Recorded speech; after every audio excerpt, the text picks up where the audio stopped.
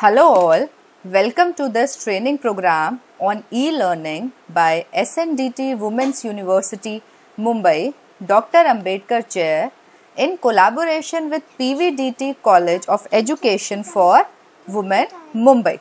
So let us get started. I am Shikha Menani, Assistant Professor, PGDAV College, University of Delhi. A very good morning to everyone. So today we are going to learn as to how we can create different interactive sites. So there are two ways of creating any website. The first is we can simply log in to our Gmail account and here we can search for this icon. Okay, so this is how we can find the Google sites. We just have to click on this and this page would appear. Just click on create. We can go to in new sites or in classic sites. So you will get the already established templates for various websites, but we don't want that to happen. So we will go to new sites. We'll just wait till this page is opened. So this is the default page of any particular website. The other way of opening this page is there might be some changes in few of your settings. So it may appear something like this also on the G Suite account because the Google keeps on changing its formats. So if you don't have that create option, you might be having this new Google Sites option. So either you would be having create or you would be having the new Google Sites, and both of them would take you to the same page. So here you can select this blank site. Alright, you can select this blank site and from here also you will come to the same home page. So you don't have to be worried if you are unable to find the create button because there might be some updation. So you may have the option of new Google Sites. Hello all, in the first video we saw how we can make the Google Sites using our G Suite account as well as we can open it from the browser. There is one more way of opening the Google site which you can easily do from any of your Gmail accounts irrespective of whether you have a G Suite or not. For that, just click on this Google Apps, go to Drive and go to New. In this New, go to More. Now as soon as you go to More, you can see that you have this Google Sites here. So from here also you can make the Google Sites using your personal Gmail account. Delete this and I will write FTP on digital methodology. Right? I can also change this. I can make it bold. I can give it this or I can give it this. It's my choice. Now let us see if I want to change the background. I can also do that. So for this we have to click on this change image. So as soon as I click on this, there are two options. I can either go for upload or I can go for select image. Let us see both the options. So if I click on upload, it will ask me the path to my saved image that is there on my device. I already have a saved image, so I'll select that. And you can see that on the right bottom it is coming adjusting for readability. So as soon as you change the background image, the whatever is written on that particular background, it will automatically change so that the appearability is good. Okay, so this is the artificial intelligence here. There is also other option. I can go to select image and here I have various options. I already have certain background images in my gallery. You can also go to any URL if you have. You can also search for that. So if I want to have any picture related to e-learning, I can click on that and I can use that for my website. So these are the various options of uploading a background image. I already have that, so I need not go for this. Let me also change the name of my site. So I will give it a name. I have written it here and I will click. So the same name would appear here. I can also add a logo. If my university has a logo, if my institution has a logo, I can also put that in my website.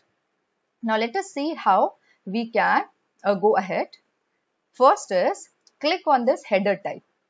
So when I click on this header type, it will ask me whether this name FDP on digital methodology, I want it to appear as the whole cover page. So the whole space would be taken by this, or I want it to be like a large banner. So you can see that it is extended, or a simple banner, or title only. Okay, I don't want it. I want a simple banner for my website. So I have selected it. Now let us go and add various content to it. On the right hand side, you can see that there are tabs, insert, pages and themes. First, let us talk about this insert tab. In the insert tab, there are these 4 options. If I want to add any text box, I can click on this and here a text box is appearing. I can write anything that I want my viewers to know from this website. So I will write the FTP is to enrich the learner with digital methodologies to interact with the students, right? So I have entered a text, and if I want that after this a line should come, a divider should come, so I'll scroll down and here is this option of divider. So when I click on this, there is a dividing line. So whatever I write after this, there would be a line in between these two texts. Now let us see how we can add a table of content. If any viewer wants to know what is there in my website, so if we prepare any article, if we prepare any document, we generally have a table of content on the front page. So if we want to add table of contents, click on table of contents on the right hand side and it will tell you that add headings and they will appear on your table of contents. So you don't have to write anything in this box. You simply go below it, right? Just simply go below this and start writing. So suppose I want to give this text a heading of objective. So I have written objective in this and I will select the objective and click on this and give it a heading. Because the table of content would only take whatever is written on this page in the headings. If a simple text is written, it won't be taken in the table of contents. Only the headings would be automatically taken in my table of contents. So as you can see that objective is here. Now let us add another text box and in that write, let us see exam, okay, or let us see who can enroll for the course. Let us also make this a heading. Okay, so I have made it a heading and it will automatically come in my table of contents. Below this I can write anything. So any student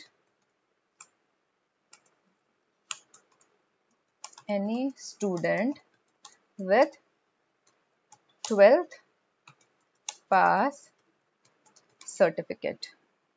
Okay, so this is here. So in the same manner I can add number of contents in my table. Let us add one more content. First, let us add a divider to this. So my content is divided. I again go back to the text box and I click here duration of the course.